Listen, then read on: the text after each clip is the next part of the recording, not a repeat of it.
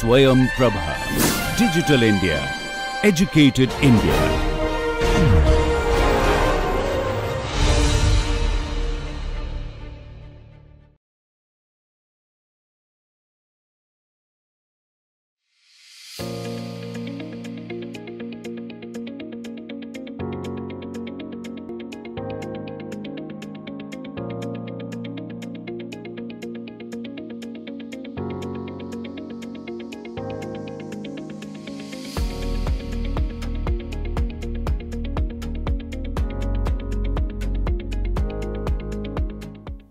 Hello everyone, and I welcome back all of you to the course on Sociology of Resource Management.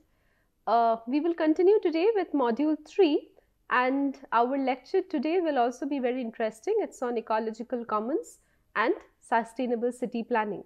So before this, we have been talking about in the last two lectures about the significance of urban ecological commons for a city, the different kinds of functions that they perform for the city, and what are the use and access issues. So if you remember, in the last lecture, we were talking about the issue of social ownership, including some of the very, very integral sociological concepts like that of caste, that of exclusion, that of race.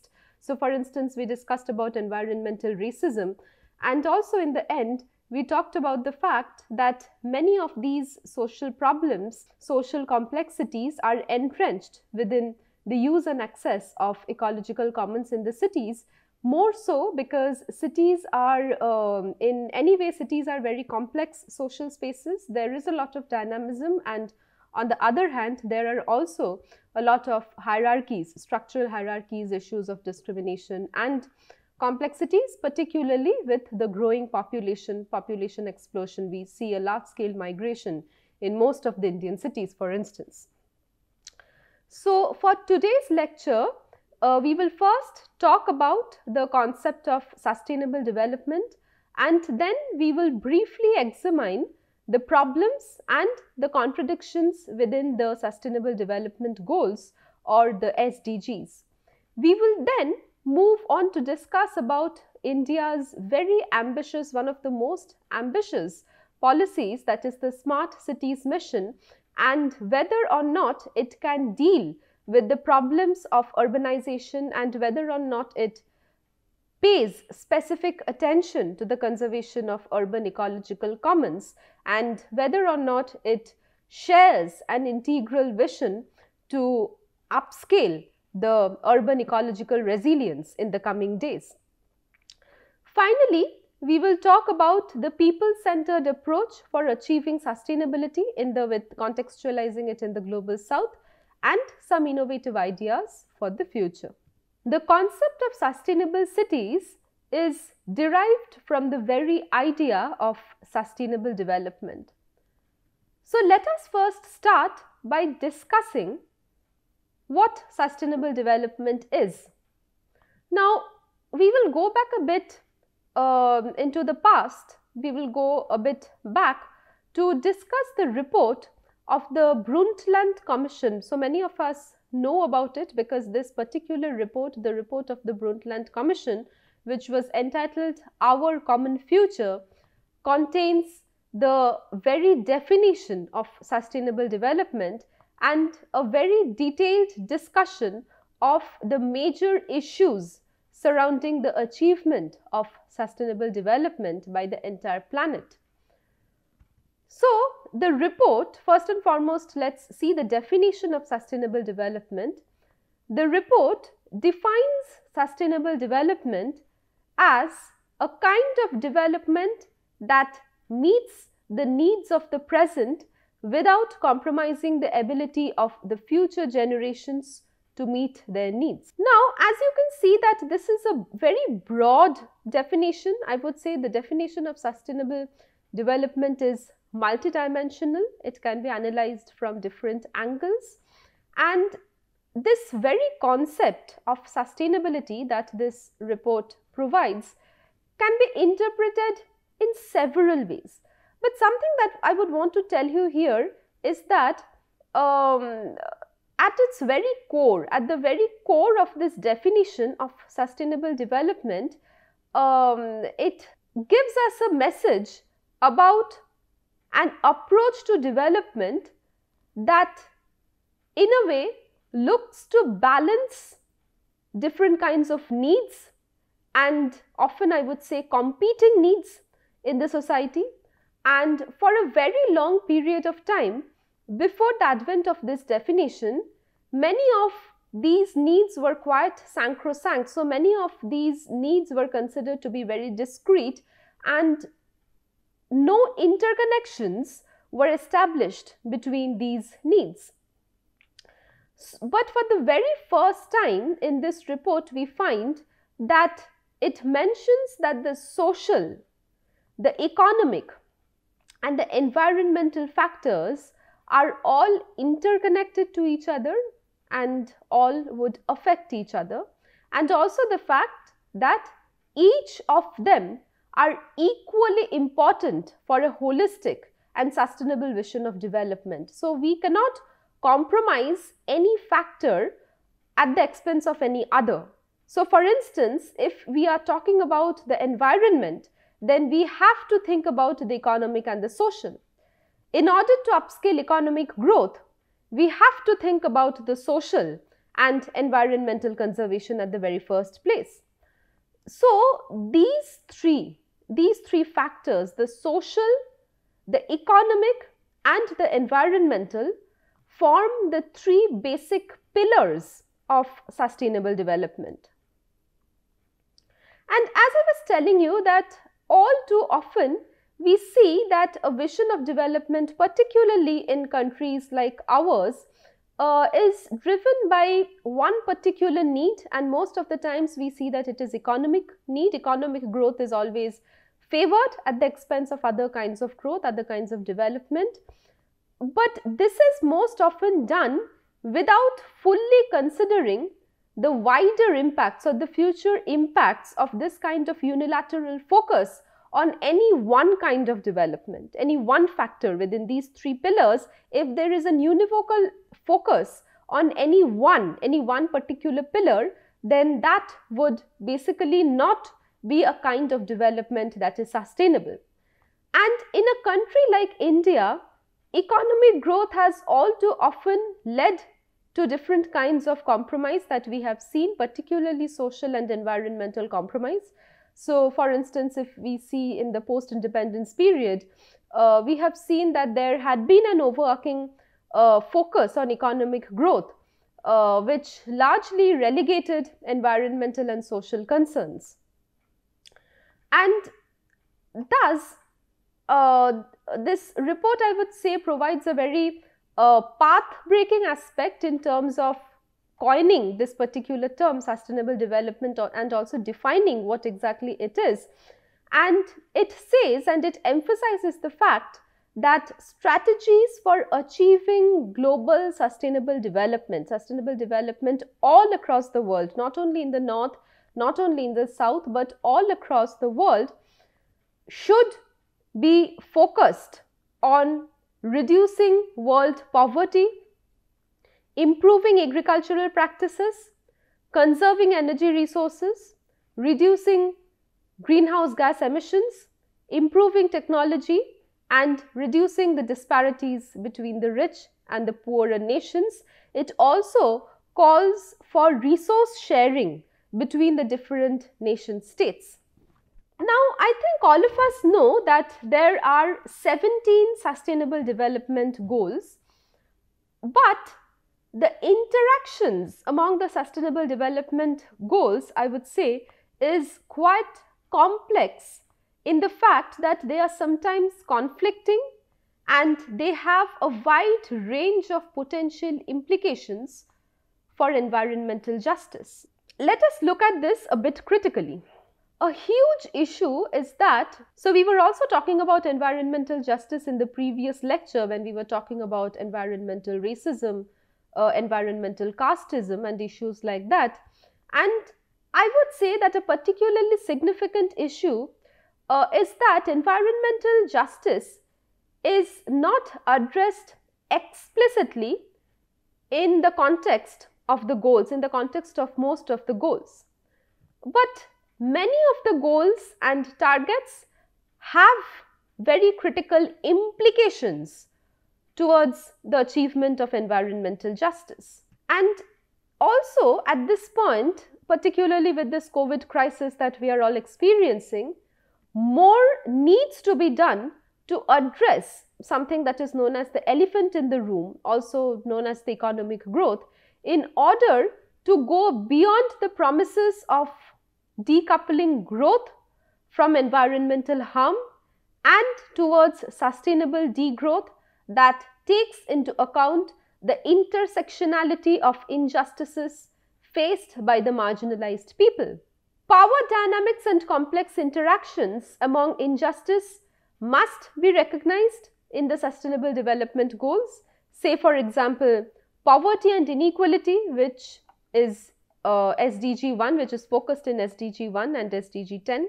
As we all know that the SDG 1 states that an end to poverty in all of its manifestations by 2030, but how far is it achievable considering the current forms of social and economic crisis that many of the nation states are going through in the post-COVID period? And it also intends to provide, I think the very definition of sustainable development and the fact that many of the nation states are major signatories to this convention, to the very promise of sustainable development, we also need to focus here on the fact that it intends to provide social protection for the poor, for the vulnerable, expand access to essential services, and provide assistance to people who have been damaged by climate-related extreme events, as well as other economic, social, and environmental shocks and disasters. While the Sustainable Development Goals refer to poverty in all of its forms and acknowledges some multidimensional nature of poverty, such as health in SDG 3 and education in SDG 4, the Sustainable Development Goals nevertheless focus on poverty only as measured by money. But it is obvious that increased income, even if there is an increased income, it cannot compensate for the depletion of the very critical environmental resources or the degradation of ecosystems like water availability, water quality, forest biomass, etc., on which the lives and livelihoods of several urban communities, marginal communities are dependent. In recent years, there is a talk about the smart cities mission as a way to achieve sustainability in India. In a particular article, in a very recent article, we find that the authors critically examine the vision of smart cities in India. Now, we all know that India's land cover and land usage are changing drastically as a result of rapid urbanization, and we have already seen that Delhi, Bombay and Kolkata are three of the world's most populous cities. And more than half of India's population is also projected to reside in the cities. Now, this enormous pace of urbanization will offer very significant challenges to urban resilience, to the vision of sustainability, particularly for the poorest and the most vulnerable sections in the city dwellers, the migrant laborers, the traditional village people, etc. Smart cities, a very ambitious initiative by our country, is seen as having a major promise in tackling many of the sustainability issues. And this strategy is driven by a belief that technology is supreme in the effective management of urban growth. And there are also other concerns involving the significance of nature and the restoration of flourishing ecosystem for the well-being and health of the city people. And the mission considers this particular focus on environmental sustainability as very critical. A robust, adaptive and a resilient road to urban sustainability is thus promised by this particular mission, requiring a systemic focus on the urban ecosystems as well as the conservation of urban commons. And in this particular process, many of the urban poor whose livelihoods, resilience, health and nutritional levels depend on the access to provisioning ecosystem services have been affected to a large extent. They have lost access to services provided by the natural ecosystems due to the dual process of privatization for urban land use and public protection for conservation. The environmental implications of increased urbanization are right now apparent to all of us. Most Indian cities and small towns have degraded and destroyed their natural ecosystems, turning urban woods, lakes and wetlands into polluted versions of their previous ecological strength and converting them into enormous swaths of concrete building. And one of the major questions now that is being asked by many urban ecologists, particularly keeping these ambitious policies like the smart cities in mind, that why should we be concerned about the effects of urbanization on the urban ecological commons? Now, of course, this is partly due to their inner worth that we have all discussed, that they perform different kinds of services. However, something that is very less discussed by in most of the scholarship that we find are the enormous health and well-being implications, the very positive health and well-being implications that are provided by the urban ecological commons for most of these overpopulated cities that we find in India. So, for instance, we see that trees, street trees I would say particularly, they provide shade for all, including vulnerable groups such as different street vendors. We see that urban ecosystems provide a variety of services that are necessary for the city's long-term viability. Wetlands, we see that the wetlands in the cities, they help in filtering water, for instance, in the lakes and the ponds that have been largely contaminated by industrial pollutants, by sewage, while we see that the trees clean air, they help to reduce pollution.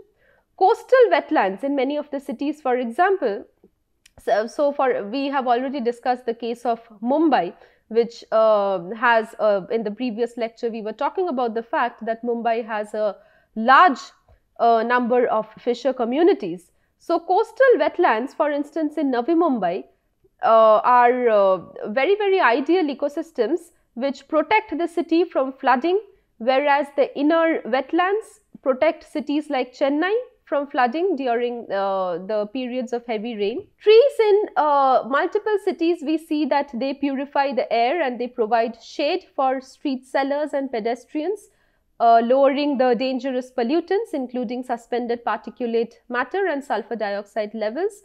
And since they regulate the environment, these services are, many of these services that are provided by the urban ecosystems, the urban ecological commons, these services are known as the regulatory services because they are regulating the environment of many of these cities and they are bringing their pollutions to a permissible level. Urban ecosystems such as the Mumbai's coastal wetlands and, for instance, Bangalore's parks provide very important supporting ecosystem services, for instance, like they provide habitat for migratory birds, for bats and different other species. Cultural and recreational ecosystem services are also essential in urban ecosystems. Through their sacrality and reverence, ecosystems hold a very significant place in the cultural landscape of urban India as well. As we were talking about the sacred groves in the last class, you must be remembering that many of these sacred groves house varieties of trees that have been worshipped by the community, the erstwhile community, for a very long period of time. And as I was saying, that green landscapes, they promote health, they provide psychological reprieve from the growing urban stress. Parks, lakes and coastal beaches serve as key social gathering places, building social ties among the dispersed, the nameless, otherwise nameless city dwellers. The public as well as the policymakers and planners realize the necessity of urban regulatory, supportive and recreational services. And nonetheless, the availability of urban ecosystems for providing these services we see have been declining in many of the Indian cities.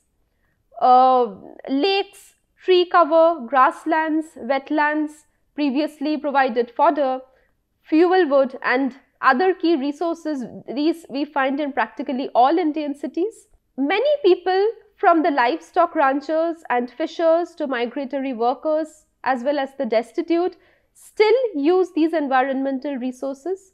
Thousands of local residents, for example, they harvest fodder, fuel wood and food from Mumbai's mangroves, while the lakes we see in many parts of Bangalore continue to give fodder for cattle and milk and fish to the city residents. And also we have seen that in times of scarcity and necessity, these spaces have historically served as urban commons, offering collective resources for the entire community. But unfortunately, as I was telling you, that we see that most of the times local planners and the administration have allowed for large-scale conversion of these lands towards urban, different kinds of urban projects. Another very important point that I would be mentioning here is the fact that many of the projects, like we were talking about smart cities and the particular vision that smart cities entail, about the fact that we should make these cities much more ecologically diverse. But several examples from different parts of India again talk about the fact that while making the city smart, the project is mostly focused on technology-driven, infrastructure-driven visions of transforming the cityscapes. But, so I was referring to one paper which was talking about the green spaces in Bangalore. So several such studies, recent studies, are trying to argue that instead of a sole focus on technology-driven cities at which are largely compromising the urban ecosystem, an environmentally smart city can actually be the smartest city that one had ever thought of. And this kind of approach, an environmentally smart city, would help the cities becoming more resilient by delivering different kinds of things like low cost, adaptable and efficient solutions to the issues of supplying safe food, clean water, clean air towards the unprecedented and rising population. A very systematic focus on urban ecosystems is thus essential to construct environmentally smart cities, restoring their original function as urban commons that provide vital provisioning, regulating, recreational and supporting ecosystem functions. So in another study, we find that Mahadevia points out how debates on urban development look either at urban development or sustainable cities, but they often overlook people-centered approaches to development. Now, urban development generally entails economic growth, whereas the latter deals environmental problems. There is a need for a more inclusive approach, one that puts the vision of the poor and the marginalized sectors at the center and includes all other dimensions of development in a more holistic manner. The pursuit of sustainable development and sustainable cities is thus set against the backdrop of a globalized world where the North dominates the South in economic terms. The ways in which sustainable cities have been understood in the North has led to the development of ecological cities where economic and environmental costs are largely taken into account. There is self-reliance in terms of resource production and waste absorption. But in cities of the global South, the condition is quite different, as the national and the local governments in most cases fail to provide sustainable solutions for poverty. We see that there is a very, for instance, in different cases, we have seen that different organizations, different global organizations, for instance, the World Bank and the IMF, they have been providing with significant aid right now to many of the nation states towards a vision of development, but then very little of that is actually people-centered. And while the focus would be on the issues of eradication of poverty and diminishing inequality. If we cannot interlink between these issues, the economic issues and the social issues, as I was saying earlier, then there would be a very, I would say, skewed focus on holistic development, on holistic growth, on holistic solutions, or towards a particularly resilient and particularly useful people-centered approach towards development.